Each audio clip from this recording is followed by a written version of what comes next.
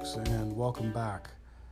Sorry it's been so long since I've done one of these. I ran into a couple of issues that sort of made this a little bit harder than it needed to be. The first was that I lost the center row of keys on my Mac keyboard. Those went out, and as it turns out, if you lose the center row of keys, you can't swear, so I was effectively rendered mute on Twitter. I'm not sure that was a bad thing, though. Secondly this is kind of a very experimental that wasn't what project, I wanted to do. So I ran into quite a bit more trial and error than I expected. Also quite a bit more swearing than I expected. So that was kind of a bummer. But I did eventually get things worked out. Lastly, I ran into what I can only describe as quite a few really bad brain days. Those kinds of days where you're convinced that all you're really making is firewood and that you're never ever going to be creative again. In case you were curious, all of us have them, and I've had them for the last month or so. So I eventually decided to just kind of give myself a break and then come back to things fresh. And hopefully I will continue to be creative, and I will continue to share some of this stuff with you, and we'll see if we can't make a mess together. So without further ado, here's what we're doing this time. So those of you who've had the pleasure of owning a Shapeoko, you probably remember doing something like this. We have the Sharpie loaded, and we're going to try and run the Hello World program and see how this works. Let's light this candle. This was the Hello World test program. Most of you probably remember this from your first setup of the Shapeoko. You zip tied a Sharpie to your router, then you caused it to run a little program which drew the Shapeoko logo. Oh, sweet.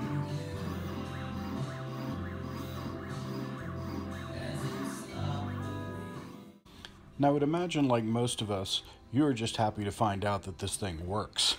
After you've wired everything up, that nothing released the magic blue smoke and died, that things were drawing just fine. But some of you were probably like me and thought, wait a minute, I can draw with this thing too? This could be kind of fun. So it led me to the idea of, what if I could draw on fabric? How would that work? So in order to make this work, I had two basic problems. The first one was attaching this pin to the router. Now, I could go back and do like we did with Hello World and use zip ties, but that seems like kind of a pain in the butt. I also don't want to have to remove my router every time I want to do this. So what I decided to do was to make something that would slide on the front of this piece, this aluminum piece here. That way all I have to do is loosen these two screws up, slide the router up a little bit, and I could slide something onto this. So after a ton of trial and error, I kind of came up with this piece here. And I'll show you how this is put together. So there are two basic pieces here. This is your back plate that slides onto the router, and it's just attached with some screws here that lets you adjust these for a tight fit. I've also got a small piece of craft foam in here that just applies a little bit of pressure to keep things from wiggling too much back and forth. There are also two threaded inserts here, which is what we use to attach our front piece, and a channel here for the pin that is matched in the front piece. So essentially, this just slides the router up, and we push this in, all right, and slide the router back down. Now we've got room to put a pin in here, clamp this on, and we'll be ready to go. And this just allows you to very quickly swap pins out if we need to. So we could just unscrew this and pop the pin out and get things back going again. So I'll show you how to build these two pieces and put them together. Okay, so I'm not going to spend a whole lot of time on how I made the Carbide Create file this time. I think it would make this a way too long video for doing that. Suffice it to say, there were a lot of subtractions on shapes and things like that. But these are your two brackets for the upper piece. This particular circle is what fits my DeWalt router. If you've got the Makita router, you may have to do some size finagling with this to get this right so that it fits well. So these are your two brackets that fit up against the router. This is the back piece. It's got the slightly larger holes here for putting those 1/4 inch inserts in, and the front piece has got the smaller holes where the 1/4 inch bolts will actually fit through. And this is a channel for your pin that is matched on both sides. I'm going to go ahead and include these Carbide Create files as a link in the description, and you can take a look at them there. Okay, so we're starting with a 10 by 10 piece of 3/4 plywood. I've already got everything zeroed out down here into our corner. And we're going to go ahead and cut this, and this will cut out all the pieces for our pin holder.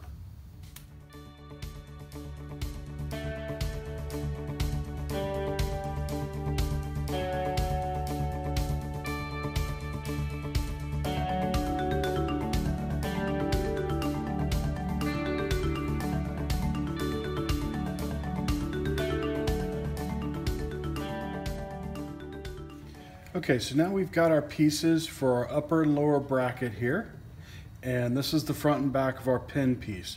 We'll put some inserts in these larger holes, and then these are where we'll put our screws through to fit into the inserts. Now you'll notice I don't have anything cut here for the wood screws that are going to go through and connect to this. That's because you're going to probably need to do a little bit of finagling with them just to make sure that they fit right and that they're tight around this piece. So I'm going to cut these out, and then we're going to show you a little bit more on how to get this thing set up. Okay, so the next thing we need to do is fit these little guys to our router. Now, these should, with these little rounded edges, push right onto the router. They'll be a little bit stiff, but they'll pop right on like that, right? Then we'll have one above and one below. Now you'll notice with this that it sticks out a little bit proud of here. And what we want is for that to be as close to this edge as possible. And this is where I said you'll probably have to work this a little bit. So you'll want to take a pencil and mark that on your upper and lower block so that we can kind of sneak up on this measurement here and get this as close to the front as possible. That way, when your other piece sits up against this, it should sit flat and it shouldn't wobble back and forth like this. So we'll go ahead and get these trimmed up, and then I'll show you how to fit everything on the router. So once you have your pieces fitting the way you want them to, we're going to go ahead and loosen up the router and slide it up. Always remember to tighten this back when you're done and you're not using the pin piece anymore. Otherwise, you will have some really unpredictable results when you're trying to do this with wood again. So I'm going to slide one of these up top and one of these on the bottom.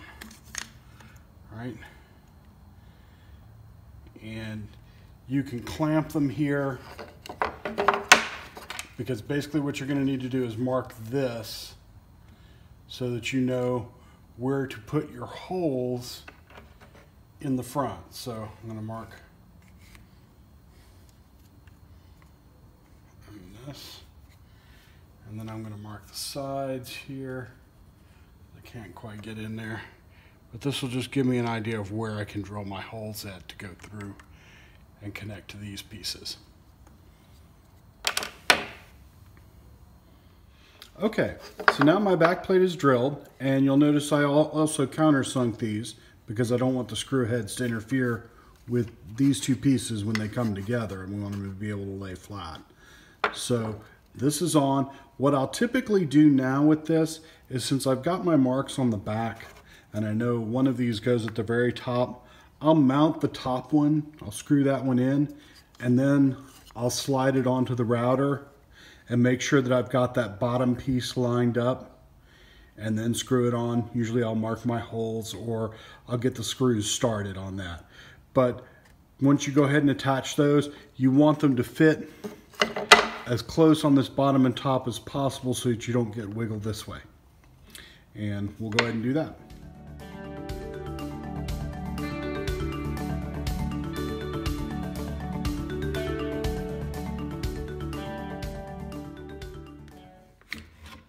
Okay, so what I'm going to do is I'm going to pull this off, and then I'm going to put some craft foam in here, and that'll give me a little bit of pressure on this so that it will hold straight to the face. Okay, so the other thing you want to do is we're going to put these inserts in the bottom holes down here. Now, since I'm going to be screwing things in from this side, what I like to do is screw these inserts in from the back side. That gives you a lot more pull coming through. So if I just screw this in, now typically you can just break these loose with a quick twist and pull back out, right? And that should leave the inserts in. If you have problems with them staying in and just kind of unscrewing and you pull them out, take a little bit of lubricant of some kind and lubricate the threads on this piece, and then screw them on and try and pull them back out that way. Sometimes they do get stuck and you need to do that. But we've got our two inserts in now on our front piece, so that means we can screw the faceplate on with just a set of bolts. So as I mentioned before, there are two basic problems to this. The first one we've already solved. We've got a good steady base for our pin now. We can use that and it pulls off easily on the machine. The second piece is how this t-shirt lays flat on the board. Now I'm going to zoom in a little bit so you can see what I mean. When the pin comes down, it has a tendency to catch and you have wrinkles on the t-shirt. And no matter how hard I stretched, I was getting that problem. So what I needed was a way to get the t-shirt stretched on this, but also give it a little bit of wiggle room. And so what I came up with was a different kind of base for this. It wasn't a flat base. Now, there's a couple other things here. If I'm gonna try and do something on this wasteboard, you notice that my pin sticks out front, which means I'm gonna get a little bit more space this way and a little bit less space this way. So what I wanted to do first was create myself a base that would allow for that.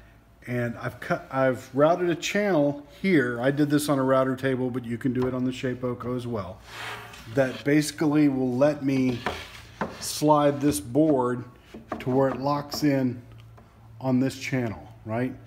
And I lined it up so that the pin is as far back as it can go right now, and that gives me a good space right in here for doing my t-shirt.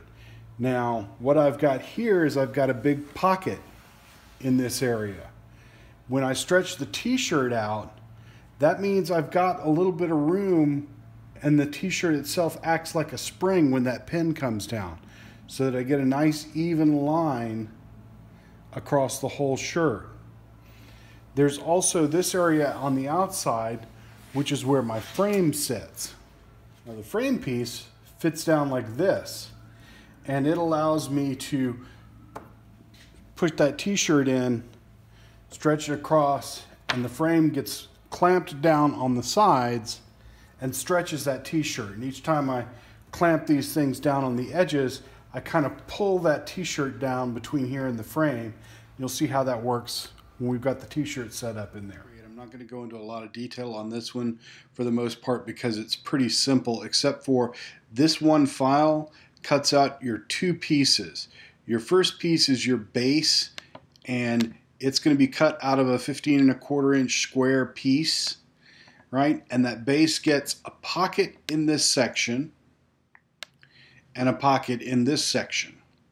This serves as a lip around the edge, And then we turn off most of this other stuff, and you're going to cut out of a 1/4 inch piece this section. You'll cut this center piece out, and that will serve as our frame that goes around the edge of our border.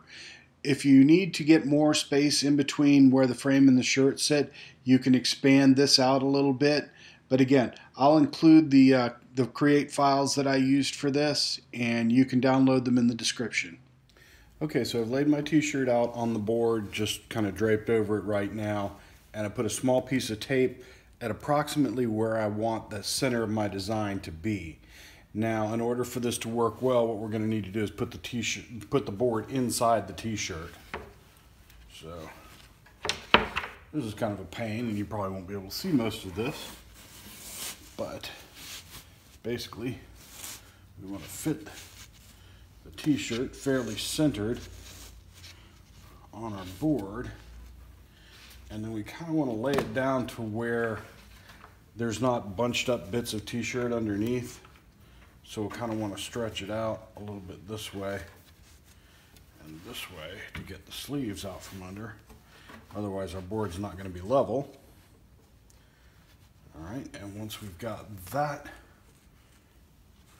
to where we need it, I need to line up that ridge in the front so that sits down. Okay, now that we've got this fairly flat, we put our frame down. And when we clamp this, what I want to do, I want to make sure that this piece doesn't come into anywhere that's going to interfere with the rail. So it needs to slide in as much as possible. Okay, so I tighten this down just slightly, and then I'm going to pull some of this shirt to me to stretch it tight and clamp that down. And then do the same on the other side.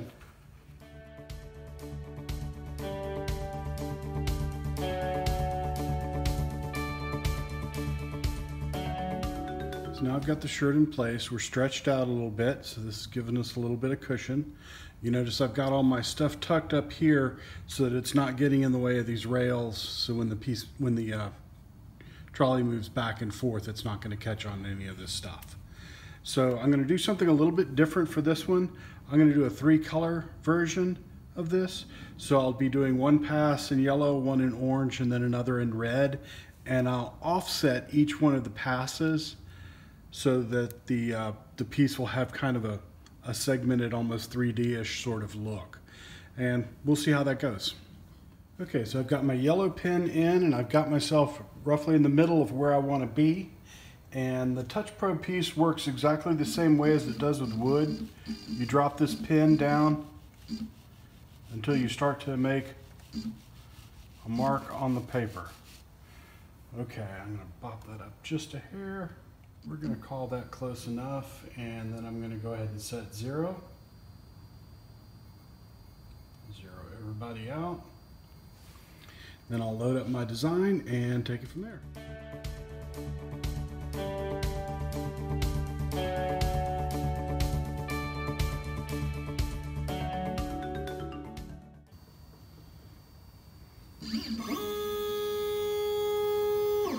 Okay, so now we have our nice little lizard in yellow. Now we're going to go ahead and set up the orange pen, and we're going to do a second trace, and we're going to offset it a little bit that way. So I typically just bring this to the very front of the machine and then go ahead and loosen these guys up.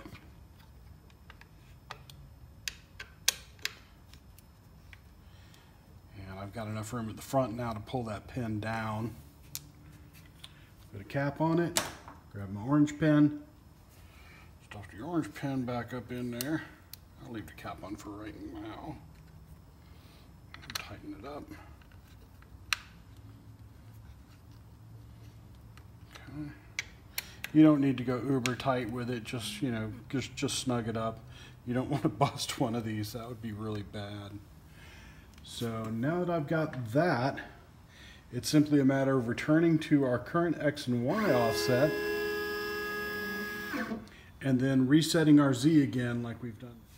Okay, so now that we're back at our current XY axis, we're going to set our Z again real quick. First thing I want to do though is I'm going to set the machine up for millimeter steps, and I'm going to go back 2 steps and then over 2 steps.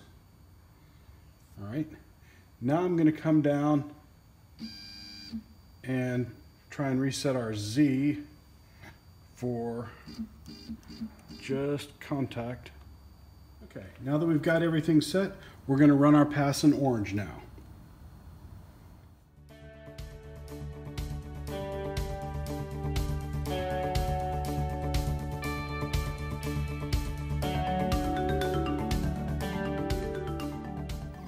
Okay, so you can see now we've got a nicer outline.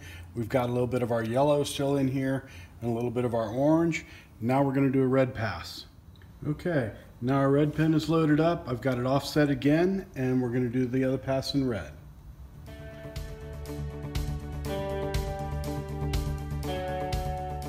Here's our lizard, and I'm going to come in close on him so you can get an idea of what those multiple passes kind of do is leave us with an odd offset.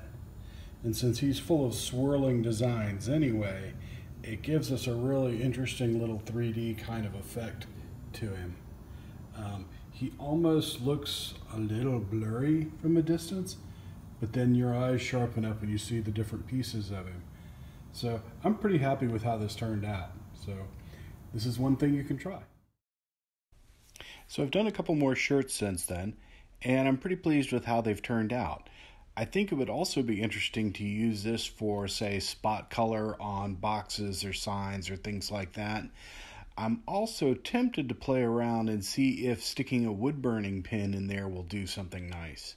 So it leaves me a couple of options in there, and I'd like to see some other people try it and see what kind of uses they can come up with. So until next time, have fun, make things, and always be nice to the cats.